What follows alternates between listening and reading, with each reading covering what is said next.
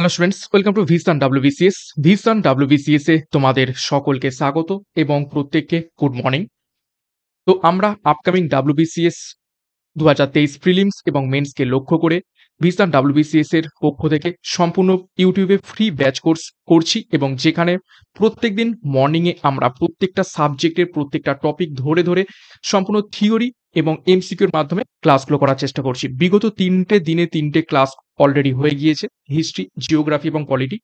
এবং আজকে আমরা করব ইকোনমিক্সের ক্লাস নাম্বার 1 এবং ইকোনমিক্সের ক্লাস নাম্বার 1 এ আমরা যে ক্লাসটা করে থাকি সেটা হচ্ছে ইন্ট্রোডাকশন অফ ইকোনমিক্স, অর্থাৎ ইকোনমিক্স সম্পর্কে একটা ধারণা বা কনসেপ্ট আজকে আমরা করব WBCS প্রিলিমস এবং মেন্সকে লক্ষ্য করে। তো শুরু থেকে শেষ পর্যন্ত ক্লাসটা দেখো, এখান থেকে অনেক তথ্য তোমরা পাবে এবং এই ক্লাসগুলো সম্পূর্ণ টু দা পয়েন্ট প্রশ্নোত্তরের মাধ্যমে এবং থিওরির মাধ্যমে করানো হচ্ছে, যাতে করে তোমরা পরীক্ষাতে ম্যাক্সিমাম প্রশ্ন কমন পেতে পারো। ঠিক আছে, তো ক্লাসটা শুরু করবো। তার আগে ভিশন WBCS এ যদি নতুন হয়ে থাকো তো অবশ্যই চ্যানেলটিকে এখনই সাবস্ক্রাইব করে নাও এবং পাশের যে বেল আইকনটা রয়েছে সেটা প্রেস করে রাখো প্রত্যেকদিন গুরুত্বপূর্ণ ক্লাসের নোটিফিকেশনগুলো পাওয়ার জন্য। তো দেখো কি বলছে প্রথমে, দেখো ইন্ট্রোডাকশন অফ ইকোনমি, অর্থাৎ ইকোনমি সম্পর্কে আমরা প্রথমে একটু ধারণা যাচাই করব বা জানার চেষ্টা করব। দেখো এই যে ইকোনমি শব্দটা, ঠিক আছে, the term economy has been defined by A.J. Brown as a system by which people earn their লিভিংস। অর্থাৎ এই ইকোনমি শব্দটা, এই ইকোনমিকে বিভিন্ন ইকোনমিস্ট বা অর্থনীতিবিদ বিভিন্নভাবে কিন্তু রিপ্রেজেন্ট করেছে তাদের থিওরির মাধ্যমে। তো সেই রকম A.J. ব্রাউন নামে একজন গুরুত্বপূর্ণ ইকোনমিস্ট রয়েছেন, তিনি এই ইকোনমি টার্মটাকে বা শব্দটাকে কিভাবে ডিফাইন করেছেন বা সংজ্ঞায়িত করেছেন, সেটা হচ্ছে এ সিস্টেম, এমন একটা ব্যবস্থা, বাই হুইচ, যার মাধ্যমে পিপল আর্ন দেয়ার লিভিংস, তাদের জীবন ধারণের অর্থাৎ মানুষজন জীবন ধারণের জন্য যে উপার্জন করে থাকে বা যা কিছু অর্জন করে থাকে, সেই অবস্থাটাকেই বা সেই সিস্টেমটাকেই বা সেই ব্যবস্থাটাকেই বলা হয়ে থাকে A.J. ব্রাউনের মতে ইকোনমি। নেক্সট দেখো আরো একজন ইকোনমিস্ট J.R. হিক্স, তিনি ইকোনমিক্সকে কিভাবে বর্ণনা করেছেন, ডিফাইন্ড অ্যাজ, দেখো, an economy is a cooperation of producers and workers to make goods and services that satisfy the wants of the consumers। অর্থাৎ কি বলছে, একটা অর্থনীতি প্রডিউসার অর্থাৎ উৎপাদনকারী এবং ওয়ার্কার্স অর্থাৎ কর্মচারী, উৎপাদনকারী এবং কর্মচারীদের একটা সহযোগিতার ফলে বিভিন্ন যে পণ্য উৎপন্ন হয় এবং যে পরিষেবা প্রদান করা হয়ে থাকে, যা প্রত্যেকটা উপভোক্তাকে স্যাটিসফাই করে, সেই ব্যবস্থাটাকেই বলা হয়ে থাকে ইকোনমিক্স। তো এই ধারণা বা এই সংজ্ঞাটা কে দিয়েছেন, J.R. হিক্স নামক একজন গুরুত্বপূর্ণ ইকোনমিস্ট। ওকে, তারপর দেখো কি বলছে, the subject economics is classified into two branches namely. অর্থাৎ কি বলছে, এই যে অর্থনীতি নিয়ে আমরা আজকের থেকে শুরু করছি আলোচনা, তো এই অর্থনীতিকে দুটো মূলত ভাগে ভাগ করা হয়ে থাকে। সেই দুটো ভাগ কি কি, একটা হচ্ছে দেখো মাইক্রো ইকোনমিক্স, মাইক্রো মানে তোমরা বুঝতে পারছো, মাইক্রো মানে অতি ক্ষুদ্র, এবং একটা হচ্ছে ম্যাক্রো ইকোনমিক্স, ম্যাক্রো মিনস হচ্ছে একটা বৃহৎ অংশে। তো মাইক্রো ইকোনমিক্স ক্ষুদ্র অর্থনীতি এবং ম্যাক্রো ইকোনমিক্স অর্থাৎ বৃহৎ অর্থনীতি, এই দুটো শাখাতে মূলত ভাগ করে থাকেন বিভিন্ন ইকোনমিস্টরা ইকোনমিকে। তো এবারে আমরা এই মাইক্রো ইকোনমিক্স এবং ম্যাক্রো ইকোনমিক্স এর ব্যাপারে ডিটেলসে জানার চেষ্টা করব। দেখো কি বলছে, the term micro economics and macro economics war first used in economics by Norwegian economist Ragnar Frisch in 1933। অর্থাৎ এই যে দুটো শাখাতে ভাগ করা হচ্ছে মাইক্রো ইকোনমিক্স এবং ম্যাক্রো ইকোনমিক্স, এই যে দুটো টার্ম বা এই যে শব্দ বন্ধনী দুটো, এই দুটোকে প্রথম ব্যবহার করেছিলেন নরওয়ের যে অর্থনীতিবিদ, একজন বিখ্যাত নরওয়ের অর্থনীতিবিদ, তার নাম হচ্ছে কি র্যাগনার ফ্রিস।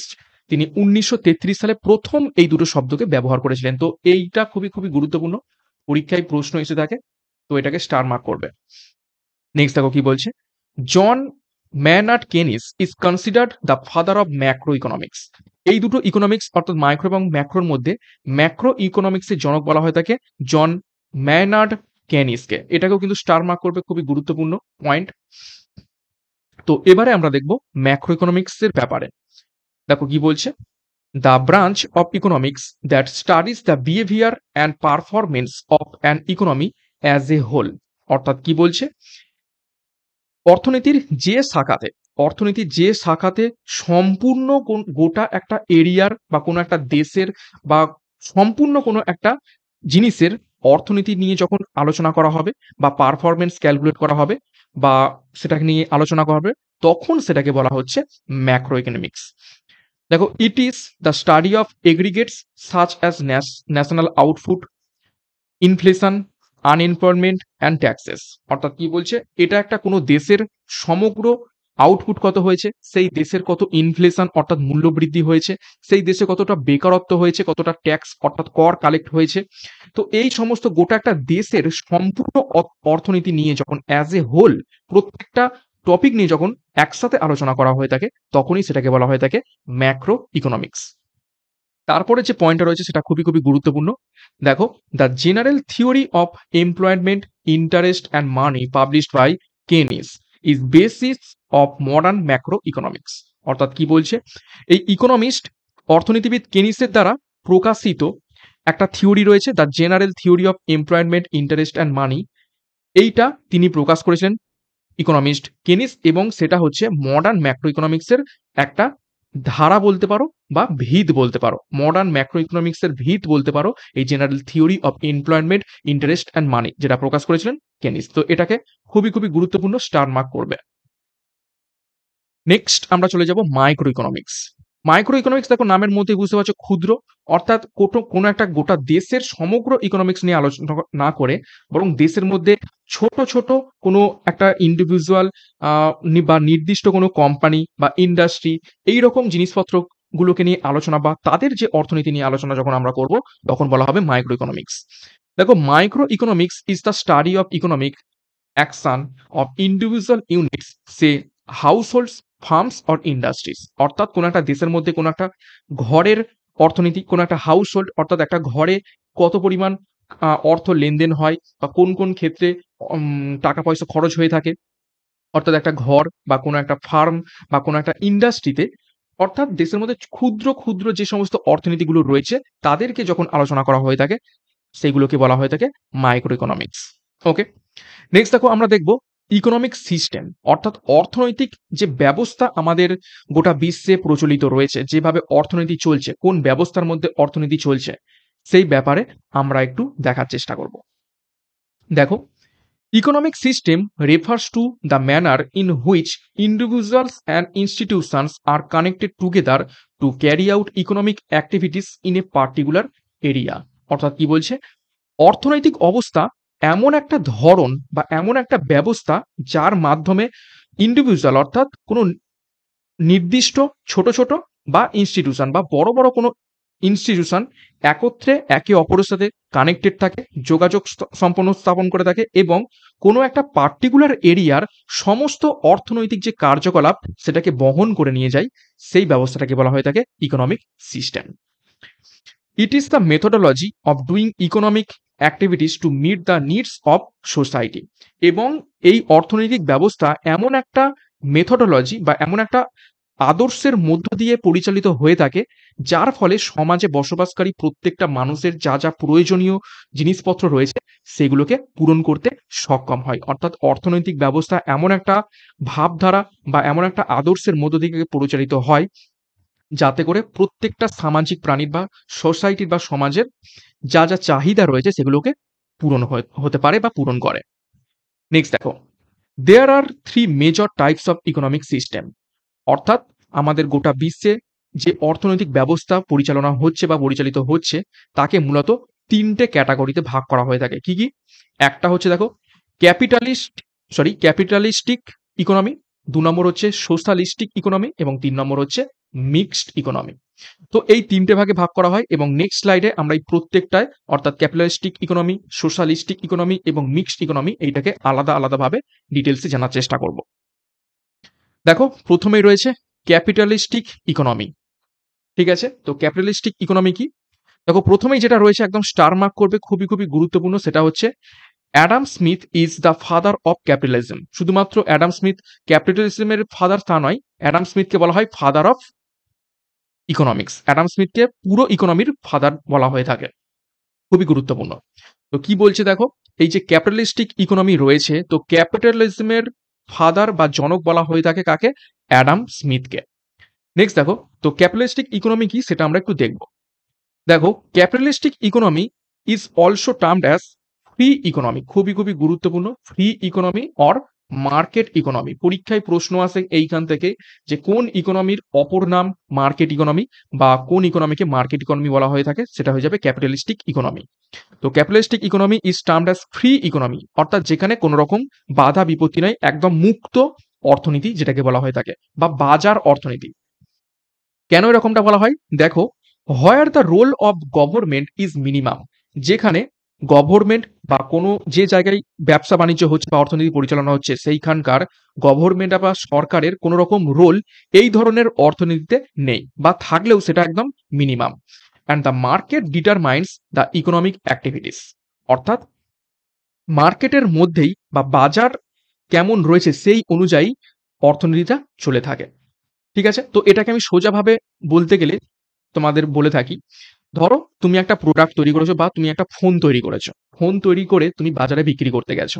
এবার যেহেতু গভর্নমেন্টের কোনো রকম রোল নেই, তো তুমি ওই ফোনটাকে বাজারে কেমন ডিমান্ড রয়েছে, অর্থাৎ ডিমান্ড যদি খুব বেশি থাকে তুমি ফোনটাকে বেশি দামে বিক্রি করবে। এবং এবং মানে এমনকি বেশি দামে বিক্রি করবে তাই নয়, একজনের কাছে হয়তো ধরো তুমি ফোনটাকে ১০০ টাকায় বিক্রি করলে, অপরজনের কাছে তুমি ১৫০ টাকায় বিক্রি করছো, আবার অন্যজনের কাছে ২০০ টাকায় বিক্রি করছো। অর্থাৎ তুমি তোমার প্রোডাক্টের হর্তাকর্তা। তুমি সেই প্রোডাক্টের দাম ঠিক করবে। তুমি ডিমান্ড অনুযায়ী কেমন চাহিদা রয়েছে সেই অনুযায়ী দামটাকে বাড়াবে, তুমিই দামটাকে কমাবে। অর্থাৎ সেই প্রোডাক্টের ওপর পুরোপুরি অধিকার তোমার। মার্কেটে গিয়েই তুমি ডিমান্ড এবং সাপ্লাইয়ের উপর থেকে, এই যে মার্কেট ডিটারমাইন্স, এটা হচ্ছে ডিমান্ড অ্যান্ড সাপ্লাইয়ের উপর থেকে ডিটারমাইন হয়ে থাকে।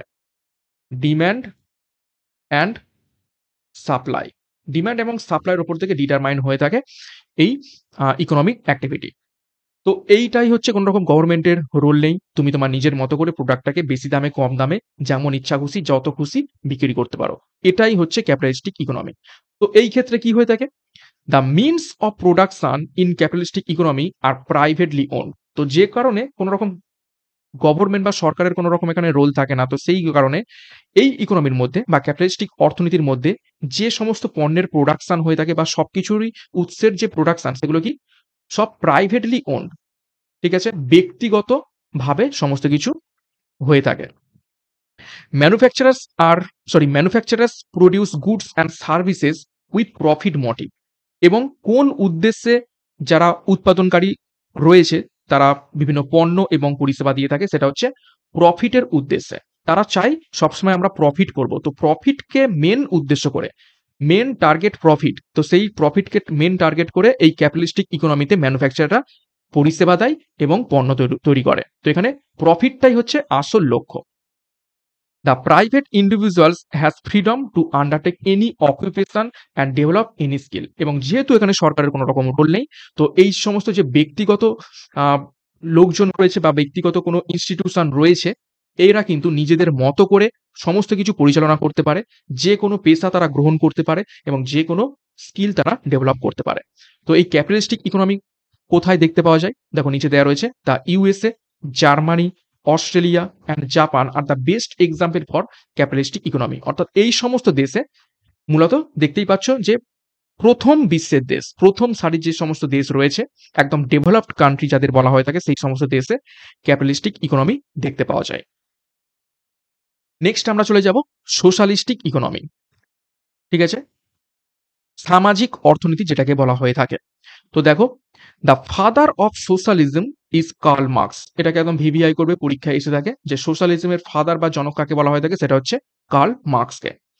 দেখো, তো এই সোশ্যালিস্টিক ইকোনমি কি বলতে চাইছে?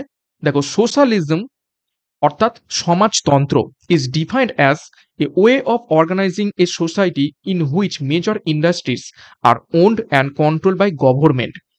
অর্থাৎ কি বলছে?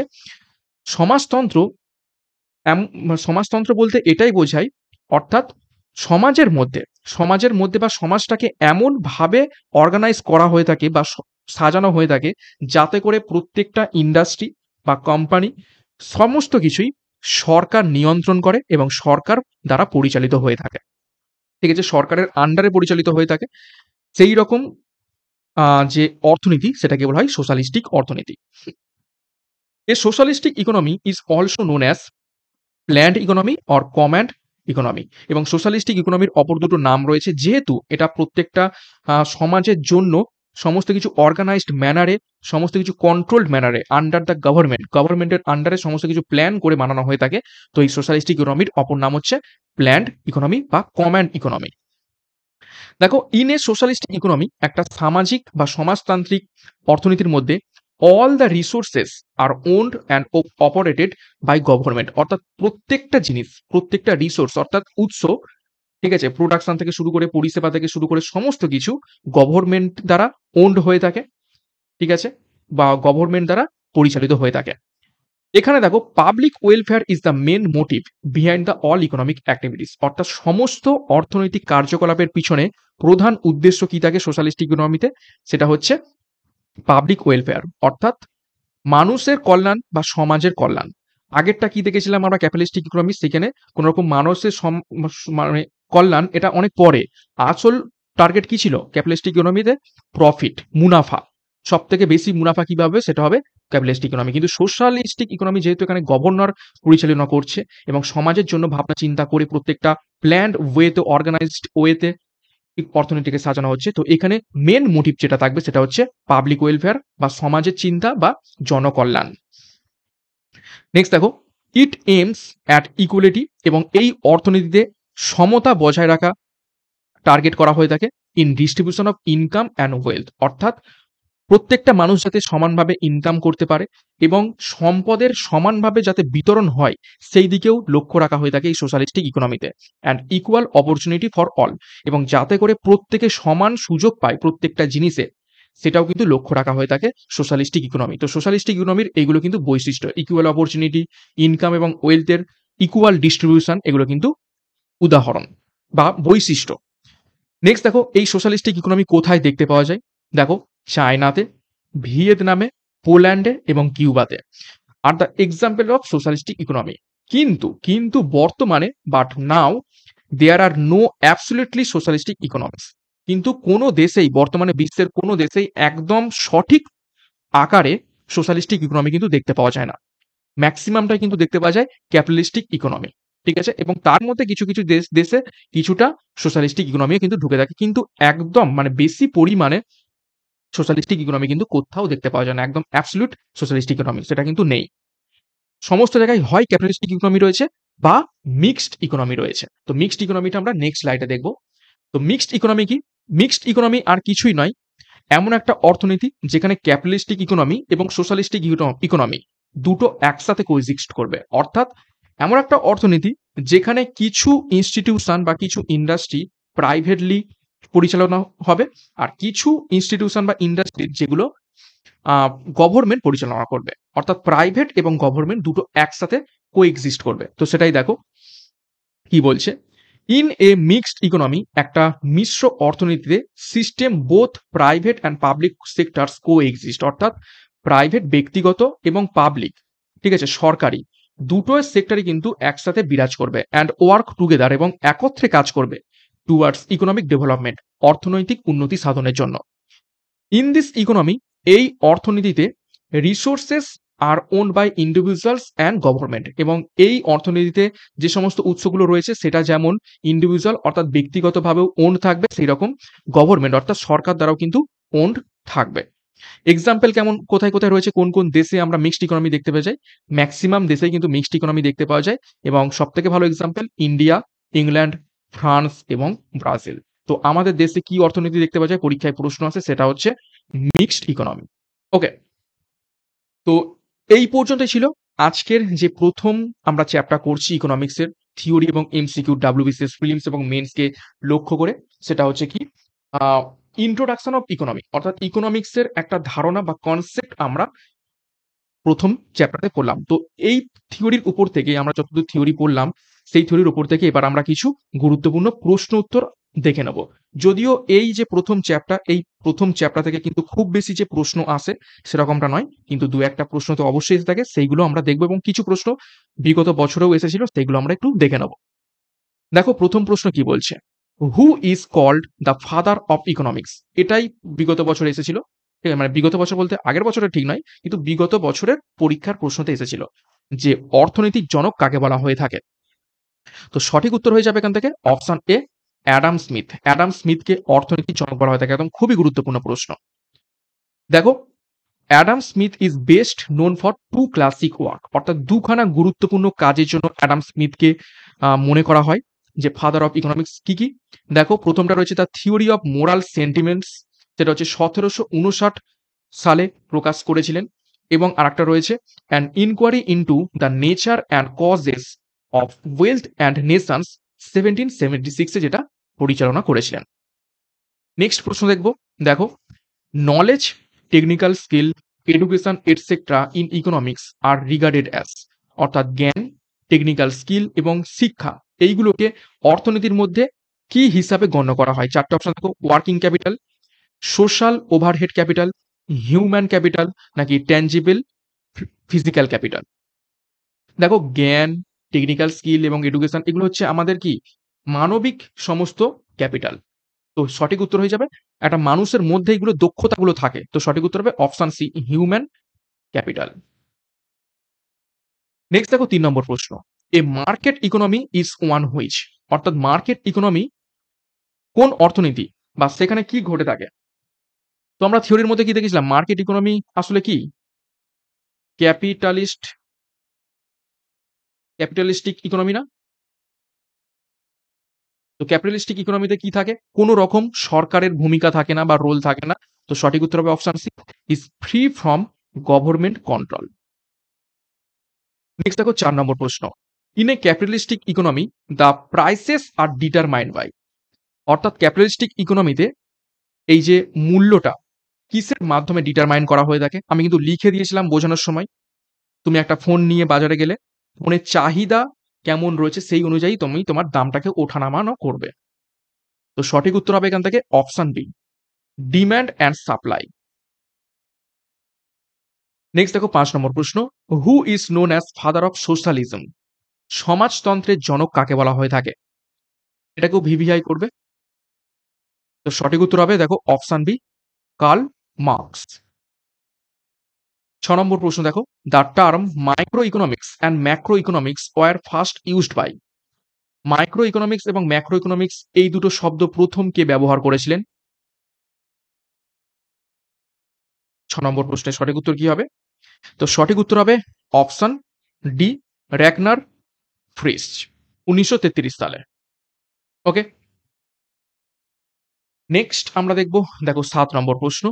Who is known as father of macro economics, macro ইকোনমিক্সের জনক কাকে বলা হয়ে থাকে? এটাকেও ভিভিআই করো। থিওরির মধ্যেই দেখেছি এটা। সঠিক উত্তর হবে option A John ম্যানার্ড কেনিসকে father of macro economics বলা হয়ে থাকে। নেক্সট দেখো 8 নম্বর প্রশ্ন কি বলছে, who is known as father of capitalism, ক্যাপিটালিজমের জনক কাকে বলা হয়ে থাকে? এটাও দেখেছি। সঠিক উত্তর হবে অপশন এ অ্যাডাম স্মিথকে। নেক্সট দেখো 9 নম্বর প্রশ্ন এবং আজকের এই ক্লাসের শেষ প্রশ্ন। দেখো, what is the other name of planned or command economics, planned অথবা কমান্ড ইকোনমিক্স এর অপর নাম কি? সঠিক উত্তর কি হবে? প্ল্যান্ড এবং কমান্ড ইকোনমিক্সে যেখানে গভর্নমেন্ট রোল থাকে, গভর্নমেন্ট রোল এক্সিস্ট। তো সঠিক উত্তর হয়ে যাবে অপশন বি সোশ্যালিস্টিক ইকোনমির অপর নাম হচ্ছে প্ল্যান্ড অর কমান্ড ইকোনমিক্স। ওকে, তো এই ছিল আজকের ইকোনমিক্সের প্রথম ক্লাস, WBCS প্রিলিমস এবং মেন্সকে টার্গেট করে। সম্পূর্ণ আমরা থিওরি এবং সেই থিওরির উপর বেস করে কিছু গুরুত্বপূর্ণ এমসিকিউ করে ফেললাম। আশা করছি ক্লাসটা ভালো লেগেছে। ভালো লেগে থাকলে অবশ্যই তোমরা একটু মেন কমেন্ট বক্সে কমেন্ট করে জানাও ক্লাসগুলো কেমন লাগছে, এবং চ্যানেলে নতুন হয়ে থাকলে চ্যানেলটিকে অবশ্যই সাবস্ক্রাইব করো। ভিশন WBCS কে একদম টু দা পয়েন্ট থিওরি এবং এমসিকিউর মাধ্যমে তোমাদের সমস্ত কনসেপ্ট ক্লিয়ারের মাধ্যমে ক্লাসগুলো করানো হবে এবং পরীক্ষার আগে পর্যন্ত তোমাদের তৈরি করে দেওয়া হবে। ভালো লেগে থাকলে লাইক করো, কমেন্ট করো, শেয়ার করো এবং আমাদের টেলিগ্রামে যুক্ত হয়ে যাও ক্লাসের পিডিএফ পাওয়ার জন্য। তো আজকের মতো ক্লাসটা এখানে শেষ করছি। প্রত্যেককে অল দ্য বেস্ট এবং থ্যাংক ইউ।